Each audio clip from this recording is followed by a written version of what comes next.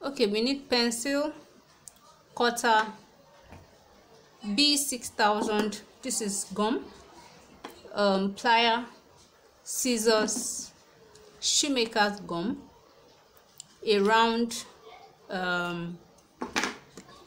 call it surface. We need our fabric, measuring tape, needle, hook, that's earring hook, our button, chain, and this is ring. We need two of this and this. Okay, so the first thing we're doing is to open up our fabric.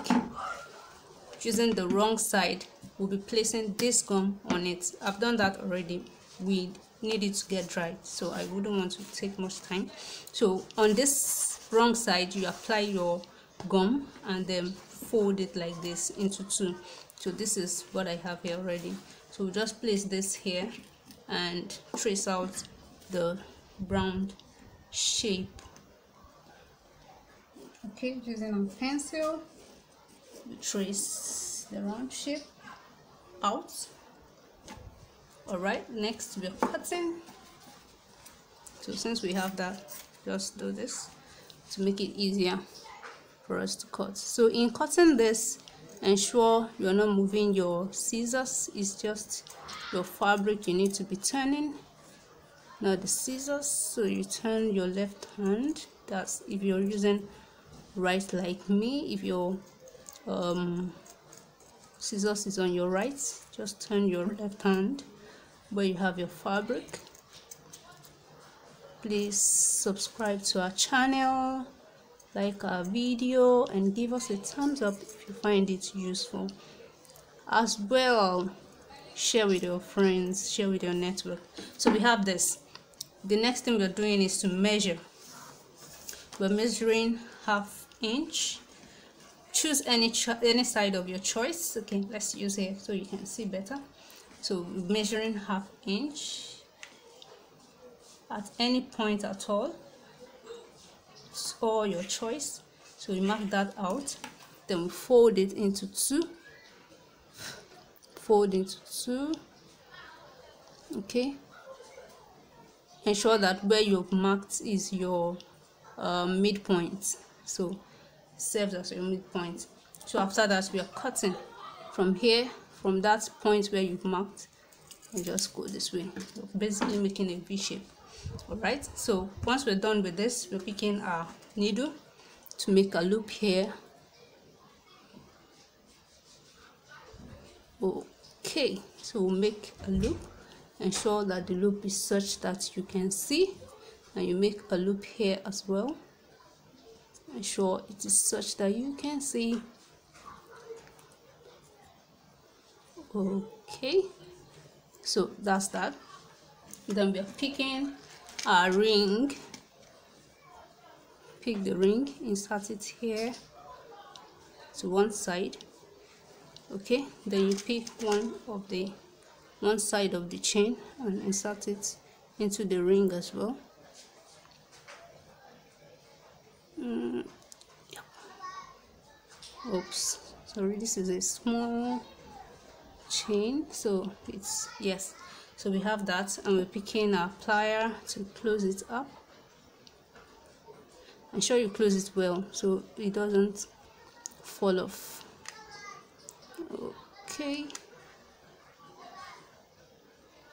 nice. So we're picking the second ring, placing it on the other side into the other loop. Okay, let's just use this. This will make it faster. Nice. Then we have here.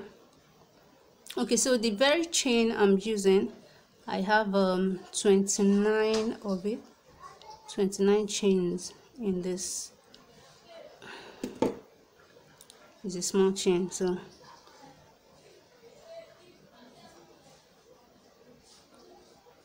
basically inserting it. Good. So we close this up as well. So we have 29 of those chains put together. Okay, so after this, we'll be counting we'll be counting 14 on each side. So we just count 14, the 15th one will be inserting our hook. But before then, let's open up our hook, our earring hook. So we'll just open it up. Yes. Then we count 14 on the 15th one. 1, 2, 3, 5, 6, 7, 8, 9, 10, 11, 12, 13, 14, 15. So on the 15th one, we're inserting our earring hook. It just has to be balanced. If not, it wouldn't look good. Okay, I want to be sure. This is the 15th one. I'm not making, oh, now I have to recount. 1, 2, 3, 4, 5, 6, 7, 8, 9, 10, 11, 12, 13, 14, 15. Okay, so this, I hope it doesn't.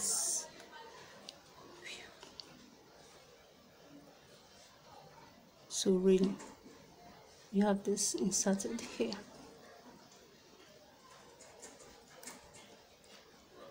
Not easy to work with small chains. Oops. Wow. Wow, wow, wow.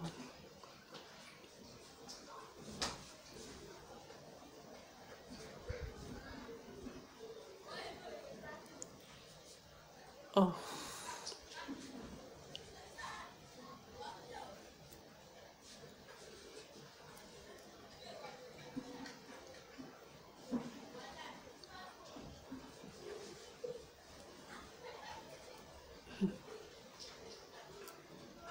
I don't seem to understand. Why is it not going in? Okay, I'll start it and okay, finally it has gone in, and we need to close it here. Just close this place. Yes, and our earring is ready for use. So the next thing we're doing is to pick our button. So you just chop off this side, or you say cut it off using your cutter. Just cut it and try to make it a bit smooth. It may really not be so smooth, but then just try your best to make it somewhat smooth. So we're picking E600. The reason I'm using E600 is because of the kind of tip that it has here. So just place the gum on it. Alright, so this basically wouldn't smell. Can control the tip of the gum. So close it up, and then we have this placed here, right here. Alright, so our earring is ready for use. Just allow it dry and you can use it to wherever you want to. Here. Alright, thanks for watching.